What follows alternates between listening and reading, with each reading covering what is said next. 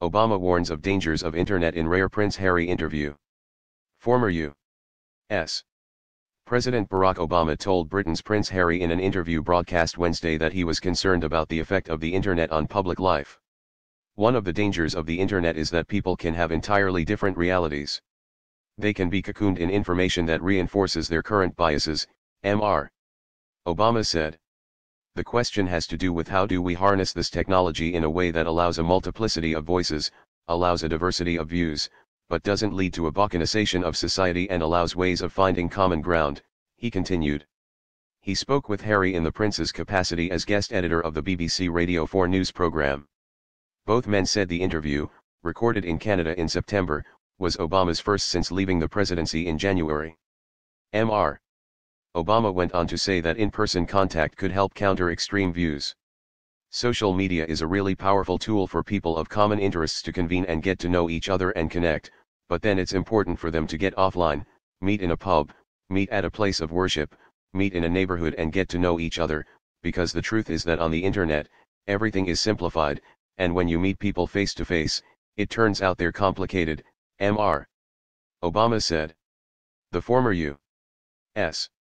President also said he felt serene the day he left the White House despite the sense that much important work remained unfinished. Mr. Obama said it was hugely liberating to be able to set his own agenda in the morning and to have the time to talk with his wife, Michelle, now that he is no longer president. I miss the work itself because it was fascinating, Obama said of his 8 years in the Oval Office, citing his health care reforms as one of his proudest achievements. He did not mention his successor, President Donald Trump. In his guest editing slot, Harry also focused on climate change, the military and mental health. He used his position to ask Obama a lightning round of questions of the type normally asked of entertainers, not politicians. The former president declined to say whether he wears boxers or briefs, but was willing to say he prefers Aretha Franklin to Tina Turner. Aretha is the best, he said of the Queen of Soul, and favors retired basketball star Michael Jordan over current star LeBron James.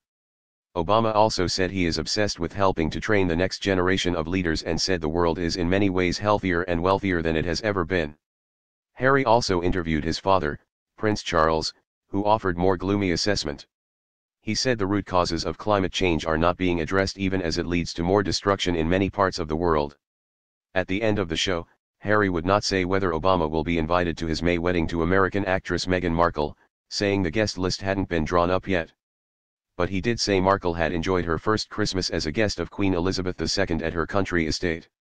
She really enjoyed it, and the family loved having her there, Harry said.